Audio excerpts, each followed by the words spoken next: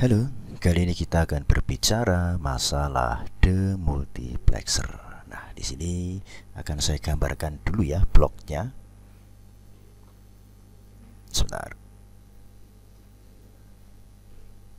Nah, kotak saja semacam ini. Kemudian di sini tentunya ada output Y0. Ini ada 4 ya. Ini adalah output ya.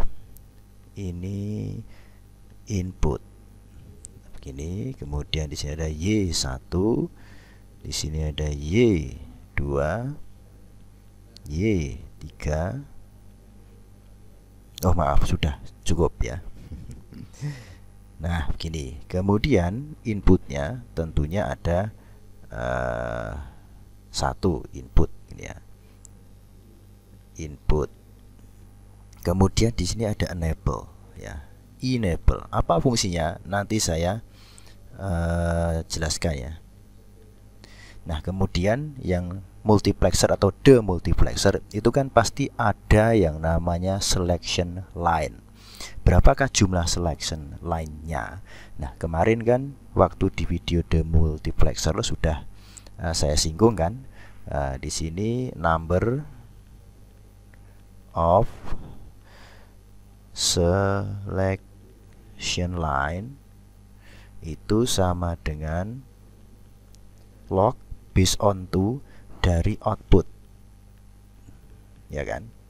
Nah, log 2 outputnya berapa? 4 sama dengan log based on 2 dari 2 pangkat 2 gitu ya. Jadi hasilnya adalah 2. Maka selection line-nya itu ada 2, S1 dan S0 gitu nggih. Ini adalah 1 bagi 4 gitu. Demultiplexer. Baik, sekarang saya ingin menuliskan tabelnya ya. Oh, sorry. Nah, di sini ada enable. Kemudian di sini ada S0, S1 dulu ya. Sesuai urutan. S1, S0, kemudian di sini ada Y0, Y1, Y2 dan Y3 gitu ya. Nah, sekarang enable-nya kita kasih 0 gitu ya. S1 dan S0-nya nah itu don't care gitu ya, bebas apa saja. Maka outputnya pasti akan 0 semua gitu nggih. Nah, sekarang apabila kita ingin mengaktifkan multiplexer ini ya, jadi kalau dikasih input itu nanti pasti akan beroperasi, jadi ada outputnya gitu ya. Maka enable-nya harus 1 gitu. Nah, kemudian S1 dan S0 nya kita kasih 0 semua itu ya. Kalau 0 dalam binary itu kan artinya 0 juga toh dalam desimal. Nah, berarti yang aktif itu adalah Y0. Kita kasih notasi I atau input gitu ya, sesuai dengan ini.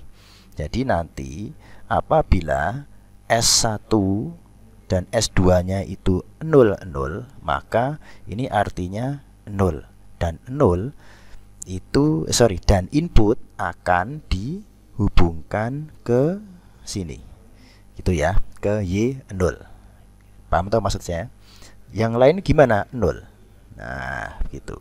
Kemudian enable 1, kita ingin mengaktifkan Y1. Nah, berarti kita harus membuat biner 0, 1. Itu artinya kan 1 toh. Nah, gitu. Maka inputnya itu dihubungkan dengan Y1. Begini ya, atau pakai yang warna berbeda gitu. Oke. Maka yang lain gimana? Ya 0 semua. Nah, begitu juga seterusnya ya. 1, 0 itu kan artinya 3. Artinya 2. Kemudian 1, 1 artinya 3. Nah, yang lain 0 semua. Nah, begitu nggih.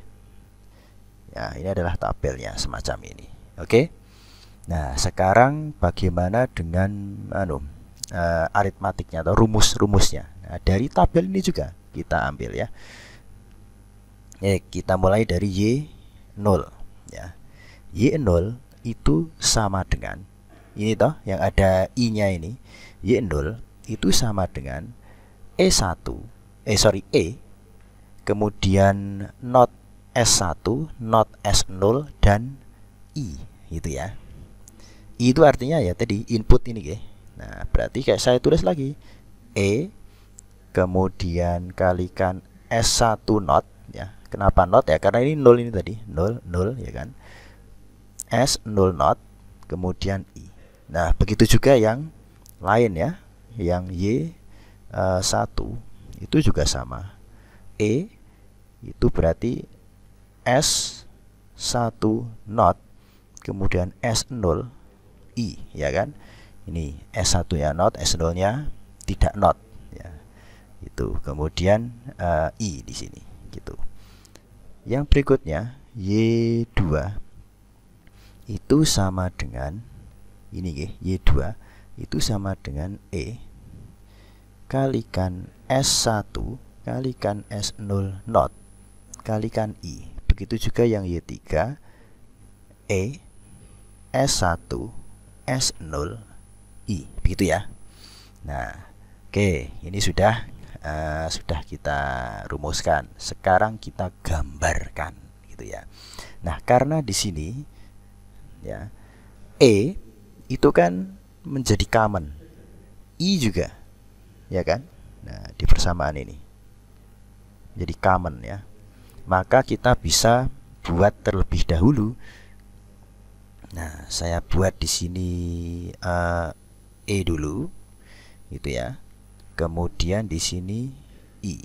Nah, begitu. Setelah itu di sini ada S ya, S1. Di sini saya notkan. Nah, begini. Kemudian S0. Nah, di sini juga sama. Saya kasih not. Nah, jadi ada dua line gitu ya. Nah, baru karena ini outputnya 4, tentunya gerbang N-nya juga ada 4. Ini saya tulis di sini saja. Nah, saya gambar kok saya tulis. Nah, begini. Ini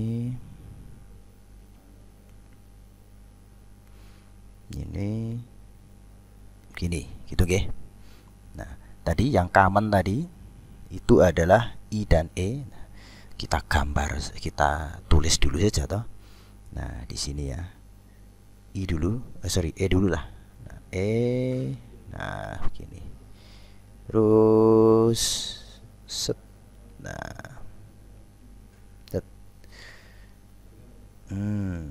Gitu ya. Nah, kemudian yang I sekarang.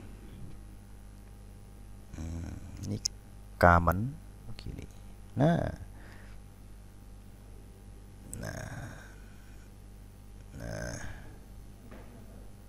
begini nggih. Ini kurang ke bawah sedikit. Nah, begitu. Oke. Nah, kemudian yang selection line-nya baru. Ya, selection line-nya kita panjangkan dulu line-nya. Nah, setelah itu kita sesuaikan ini Y0. Nah, di sini tak gambar dulu ya. Y0, Y1, Y2, Y3. Nah, oke. Di sini Y1. Iya, ini sudah terhubung semua. S1 not, S0 not. S1 not berarti not semua ya. Saya kasih warna wis yang berbeda. S1 not. Dik, tarik. S0 not, dik, tarik. Nah, gitu ya. Kemudian yang Y1 ya. S1 not, S0. S1 not. Ya, bulat. Sorry.